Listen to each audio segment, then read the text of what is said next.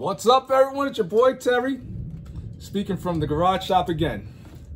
Here to offer you some more big bang for the buck product and info. Yeah. Well, we all know what's up with the Trailblazer SS.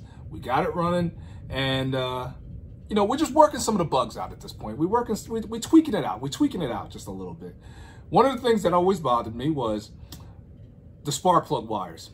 Now, what I did when I built this engine up, I put the old spark plug wires in because they weren't that old. And now I find myself in a situation where I have to change them. Why?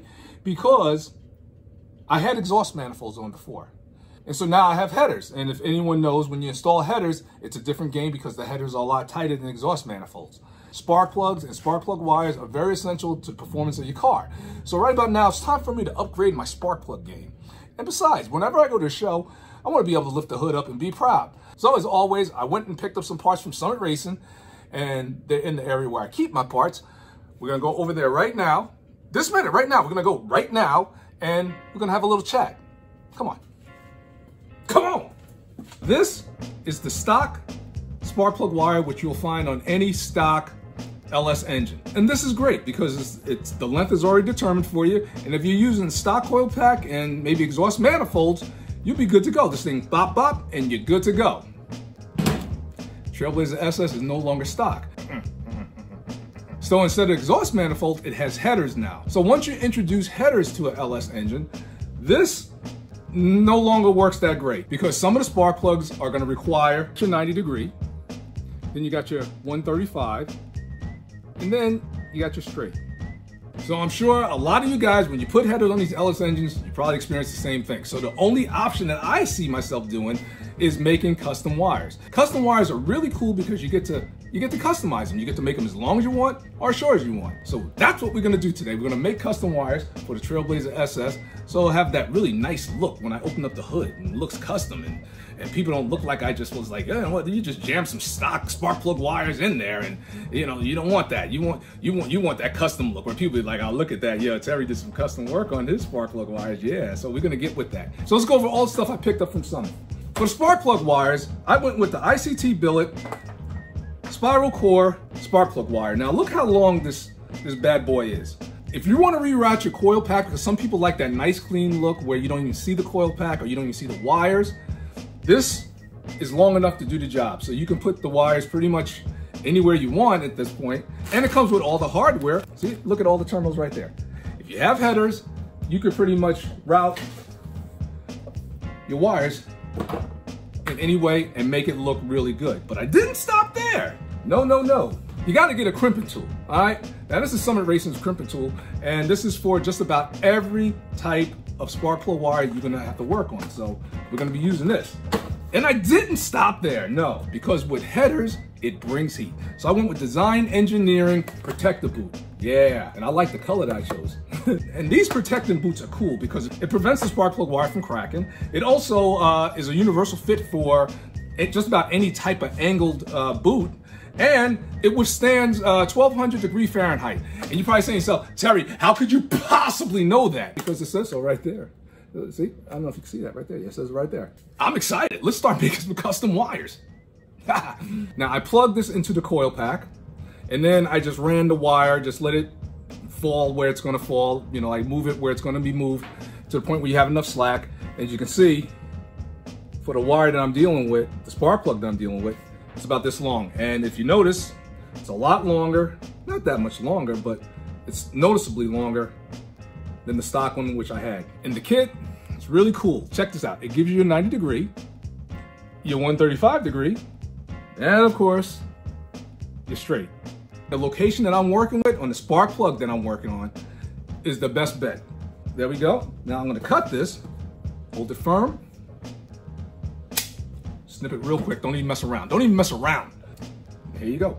Now here's the part people don't like. If you use a little dielectric grease and some silicone in the boot, see I'm putting some dielectric grease on it right now, and it slides on just like that. Look at that. See how it slides in?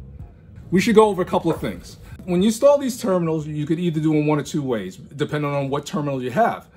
You could do a dual crimp, which is pretty much you're gonna put the sleeve in right here. Now this is the spiral core. This is what's known as the spiral core, all right? So you're gonna put the sleeve in, and then you're gonna crimp it on the sleeve, and then you're gonna crimp it on the core, and that would be a dual crimp. We're dealing with a standard crimp. So basically what a standard crimp is, you're gonna take the spiral core, and you're just gonna gently fold it back, like that. Now you want the spiral core to be on the back side of the terminal, just like this. Of course, you don't want it hanging out in the back. You're gonna have to trim it up. Now you can crimp it. See what I got going on here? So now that spiral core is laying on the back of the terminal. And then you want to go and crimp it. So now you could use a razor and cut this, but you don't want to take a chance of cutting that spiral core. So what I'm going to do is I'm going to get my ratchet crimp, and if you notice, you see the top, first right there. All right. So you're going to put your wire in there, just like this. You're going to, until the ratchet stops. Just spin it a couple times. And you got yourself a nice, clean cut. And the cool thing about the ratchet tool is it even crimps it. Now, if you look, you see how it has like a little M right there? It's like a little M, just a little bit of, you know, like a little Dracula, like a baby Dracula fang. You see that thing right there? We're gonna put the terminal in just like this. Now remember, the wire is gonna be in there. So now if I ratchet down on this, you see how it's doing? If I ratchet down on that, it's gonna create that little M, that little Dracula fang. It's gonna create an M, and it's gonna secure the sleeve to the terminal. All right, now one more note. You remember earlier when I used a Sharpie to mark the wire? That wasn't only to figure out how long I wanted or how short I wanted, it also was to figure what position I'm gonna want this boot to be in when it's all said and done. Because the last thing you wanna do, you don't wanna put the wire into the coil, and then the boot, you're gonna have to twist around like this and all that. So I wanna make it like a nice clean look. So pop, and when it's all said and done, this is just gonna pop in straight just like that. It's not gonna have to be twisted or anything like that. Wires be all messed up and bent. Let's get back to what we're doing. We're gonna fold the spiral core back, push the terminal onto the sleeve. Now remember, you want that spiral core to land, make connection with the terminal. And get our little ratchet crimping tool. As it tightens, that M is gonna bend the tabs inward as you go. And it's gonna crimp it. It's gonna look just like that.